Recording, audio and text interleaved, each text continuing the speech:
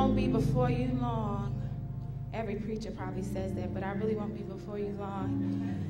But I'm going to Psalm 34:19, and I'm going to read 3 different versions in your hearing. New King James Version says, "Many are the afflictions of the righteous, but the Lord delivers him out of them all." New Living Translation says, "The righteous person faces many troubles, but the Lord comes to the rescue each time." The Amplified Version says, "Many hardships and perplexing circumstances confront the righteous, but the Lord rescues him from them all." And my topic for this morning is simply, but the Lord. But the Lord. People of God, I've come to realize in my newly 30 years of living that there are times that even when the strong get weak and weary in well-doing. Times when we cannot utter a profound prayer. Times when our tears fail to translate into words. There are times when the ones that press their way to church on Sundays, press their way to prayer and Bible study every week, lead you into worship, preach until you get delivered, feel a little faint while they're trying to fight while experiencing a little fear. So we come to church so we can hold on to the good fight of faith, because we realize as a people it was nothing but the Lord that has kept us through some things, some people, and some places that were intended to take us out of here. And I know many of us are Bible readers, so we know that 2 Corinthians 4 simply reminds us that we are troubled on every side, yet not distressed. We are perplexed, but not in despair, persecuted, but not forsaken, cast down, but not destroyed. But yet, there are times when we are afflicted, affected, tensed, and troubled.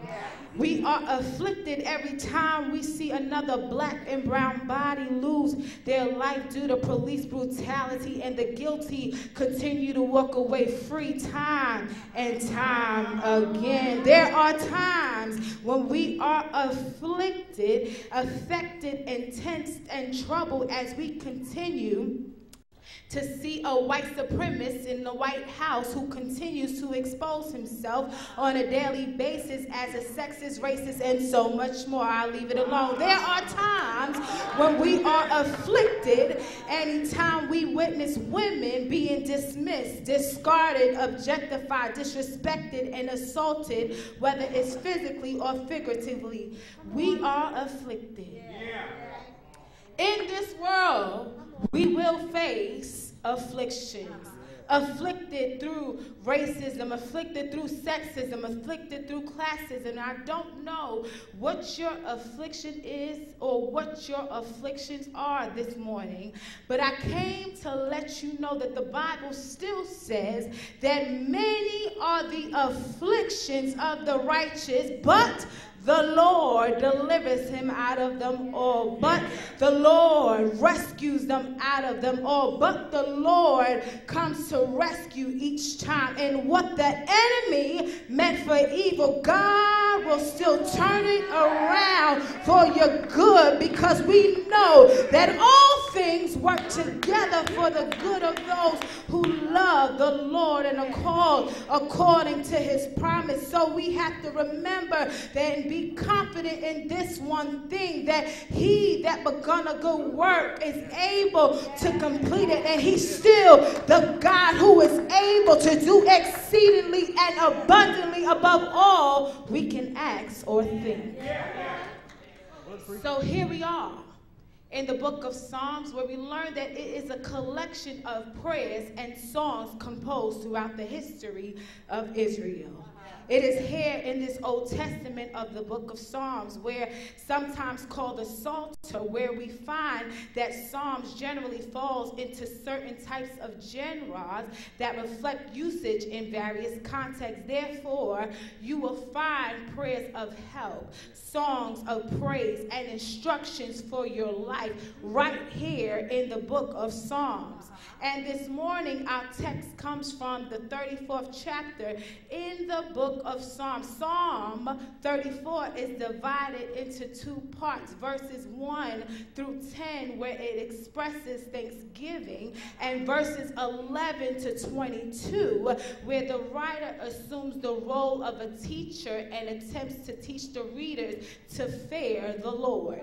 It is here in the book of Psalm 34 where the writer gives thanks to the Lord for helping him during his time of trouble. The writer lets us know that as believers, or what he refers to as the righteous, that we are not excused, excluded, or exempt from troubles of this world, but even in those times when we face troubles, ultimately the Lord still delivers.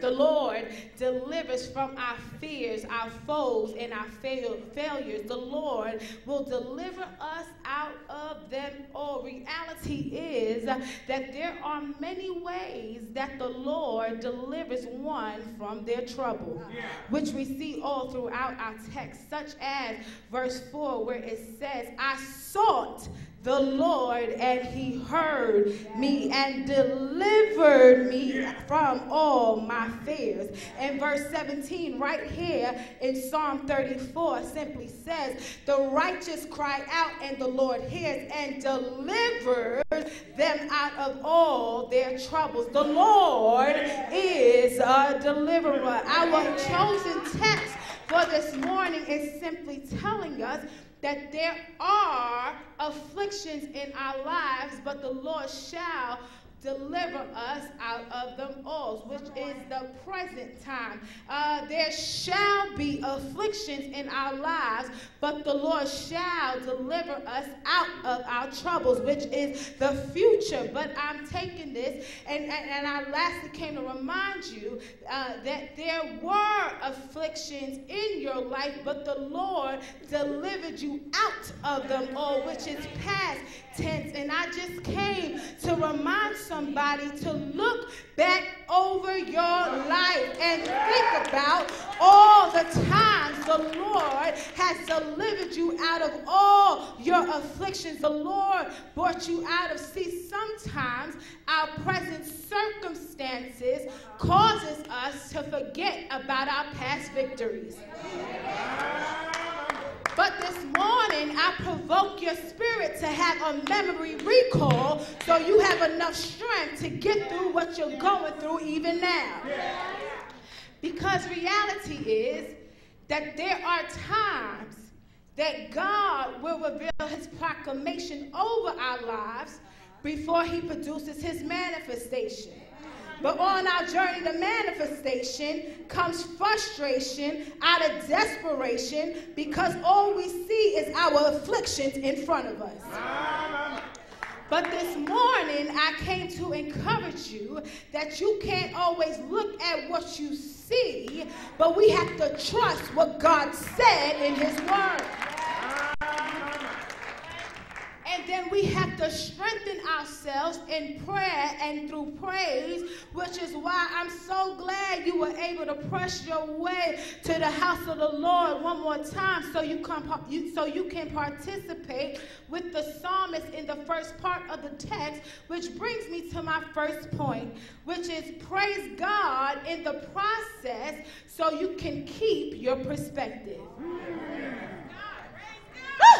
The Bible says, I will bless the Lord at all times, and his praise shall continually be in my mouth. My soul shall make a boast in the Lord. The humble shall hear thereof and be glad. Oh, magnify the Lord with me, and let us exalt his name together.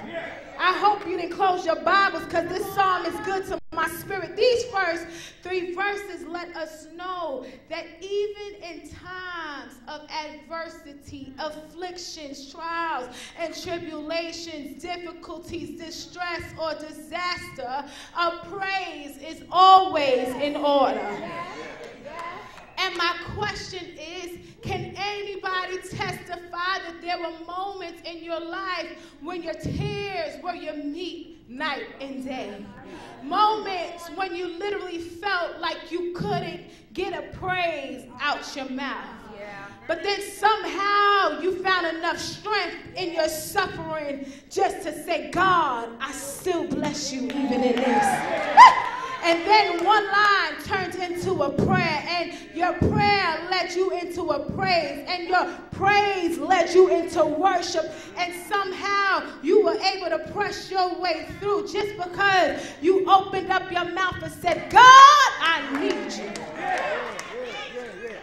See, the psalmist David understood what it meant to bless God in his frustration. Because at the point of our text, David's fortunes were now at his lowest ebb.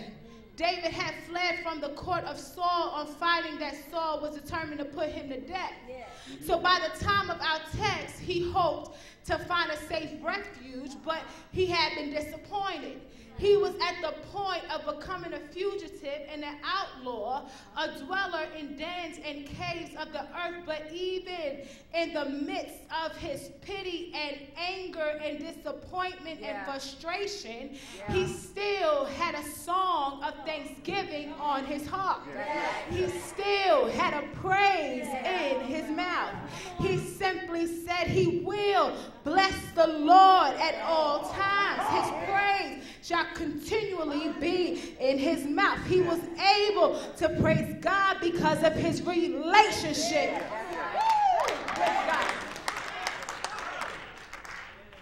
See, he was able to praise God because of his relationship with God. Because his relationship with God was not wavered because of his circumstances. He was able to praise God because he knew, based on his relationship with God, that God was able to deliver him not merely from things he feared, but from fear itself.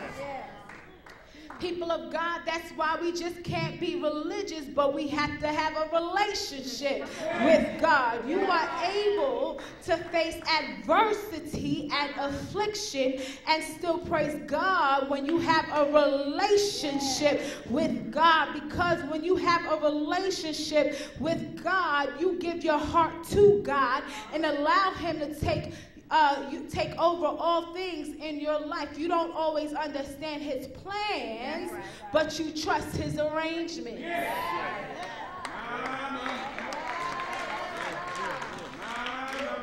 When you have a relationship with God, you walk with him, and you talk with him, and you know that he's your friend. And even when you're disappointed with the decision your friend makes, you still know that your friend will never leave you and never forsake you. So the psalmist is showing that his praise shall continually be in our mouths because of our relationship with him. Continually be in our mouths. Continually be in our mouths. Continually, meaning without interruption. No matter how we feel, no matter what's going on. Yes, some days are good. Yes, some days are bad. But even when you're experiencing anger in your affliction, even when you feel the pressure from your pain, even when your fear contradicts your faith, even when you're experiencing gloomy days because of grief, his praises shall continually, constantly, endlessly, perpetually, eternally, always and forever be in your mouth. His praise shall continually be in our mouth. Then David calls on Israel to praise the Lord with him because it got so good.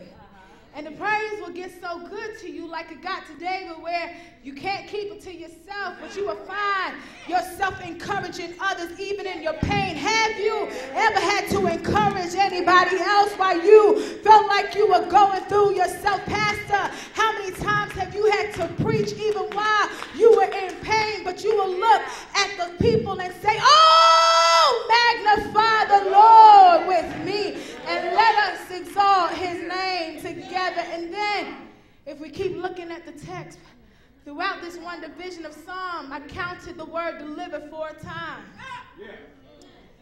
See, my second point is God's defense provokes our deliverance.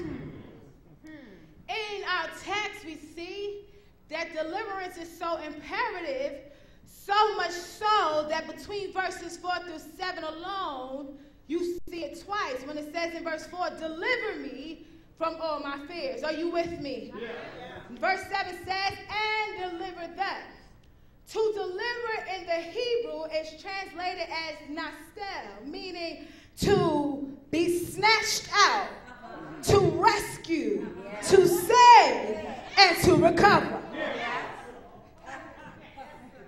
Can anyone remember all the times the Lord came to your defense and delivered you out of dysfunction? How many times the Lord came to your defense and snatched you out of those situations? How many times the Lord came to your defense and rescued you from those relationships? How many times the Lord came to your defense and saved you while you felt like sinning? How many times the Lord came to your defense and rescued you while you felt like running from your calling?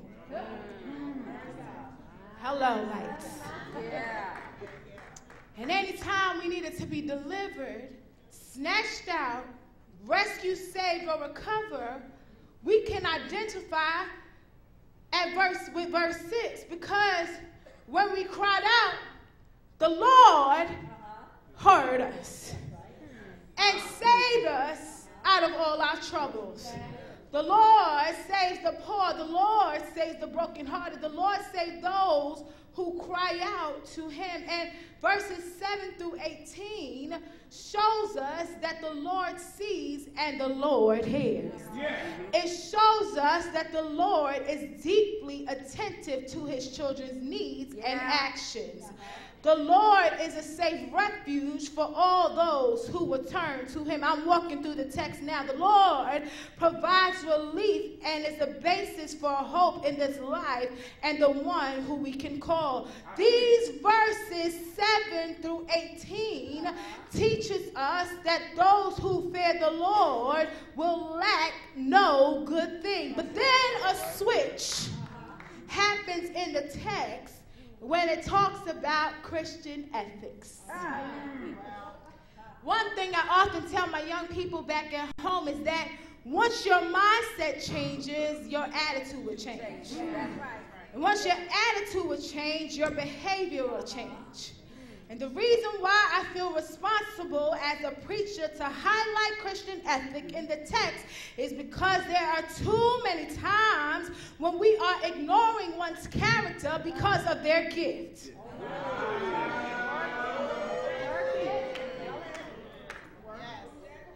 And listen, y'all, I just turned 30 October 29th, and the older I get, the less I care about somebody's gift, but the more I care about somebody's character.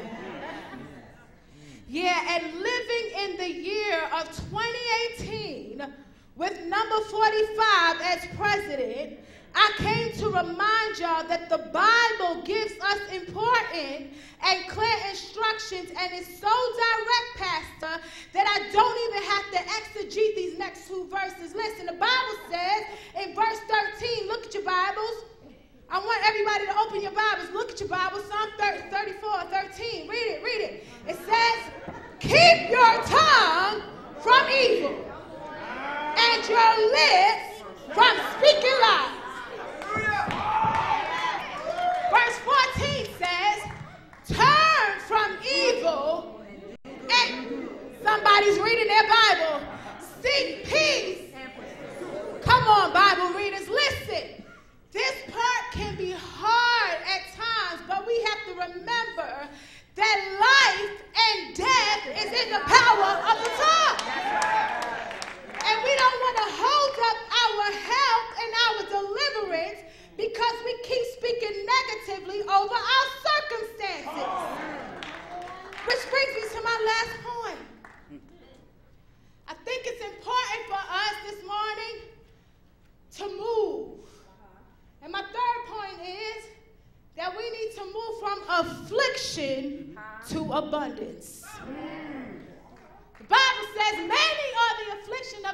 but the Lord delivered them out of them all.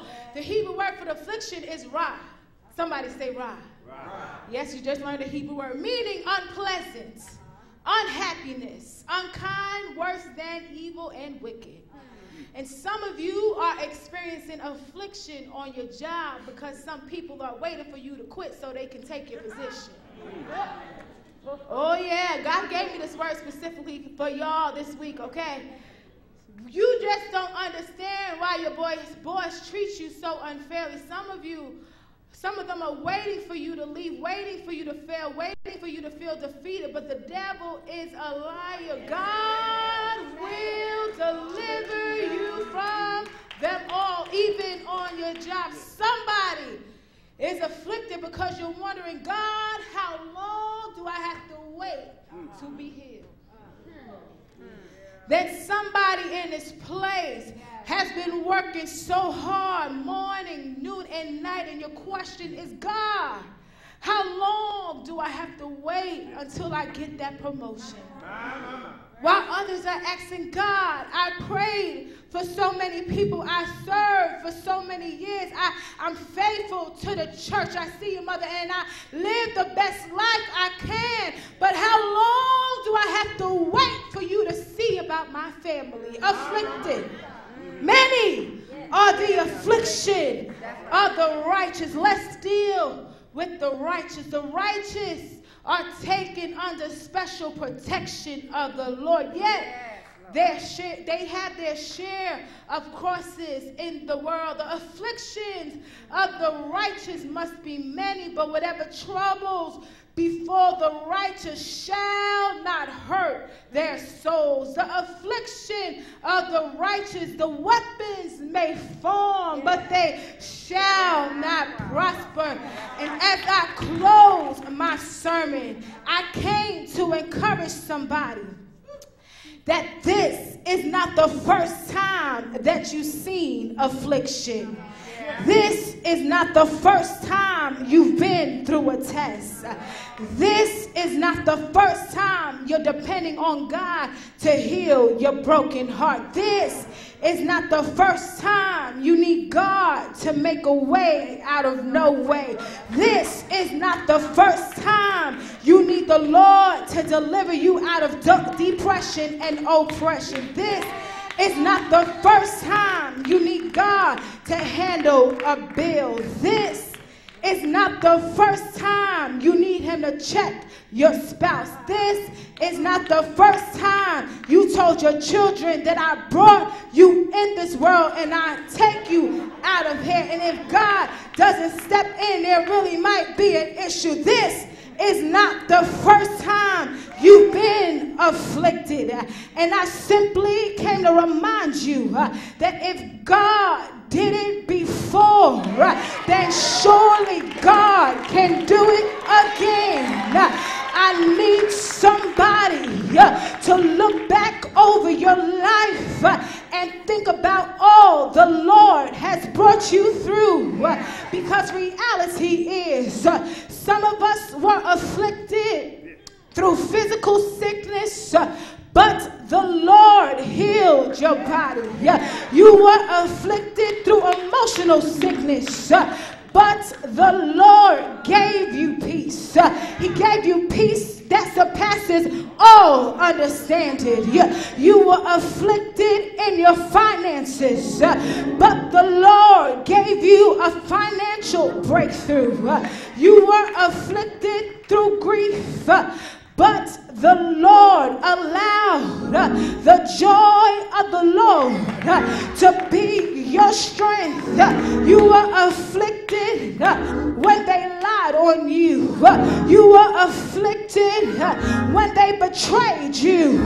You were afflicted by the mistakes you made. You were afflicted by being homeless.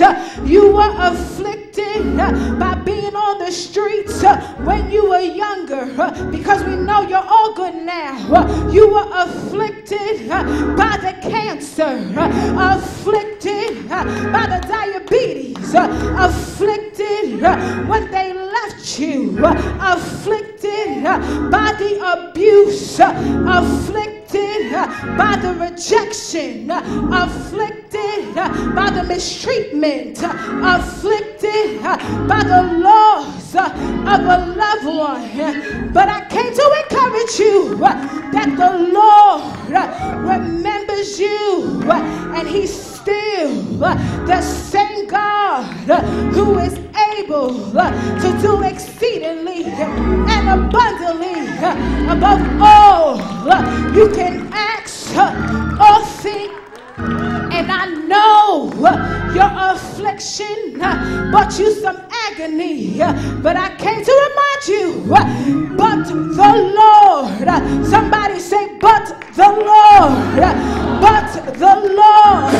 He is a restorer, but the Lord is a way maker, but the Lord is a deliverer, but the Lord is a healer, but the Lord is a keeper, but the Lord, He is love, but the Lord, He is peace, but the Lord, He is joy, but the Lord, He is a comforter, but the Lord, He is a mind regulator, but the Lord is still a miracle worker. And I know you are afflicted, but we will obey the text. We will bless the Lord at all times, and His praise shall continually be in our mouths. His praise shall continually be in our mouths.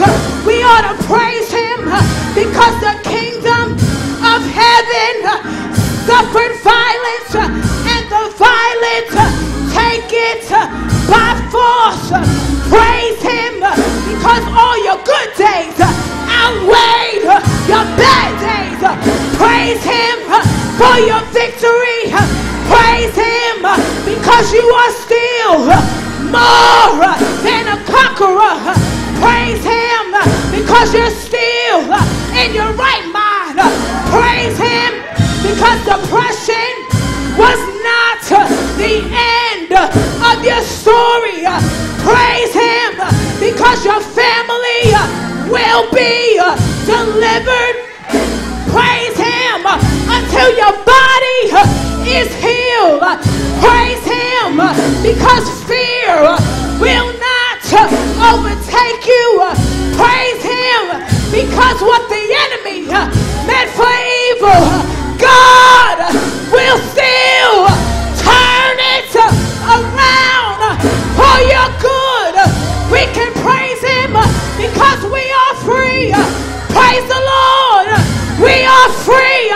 No longer bound. No more chains holding me. I came to announce this morning that you shall see the goodness of the Lord in the land of the living. And I came to let you know it shall be well with your soul, and whatever my lot thou hast taught me to say, it is well with my soul. And my last announcement is, for I reckon that the suffering of this present time are not worthy to be compared to the glory.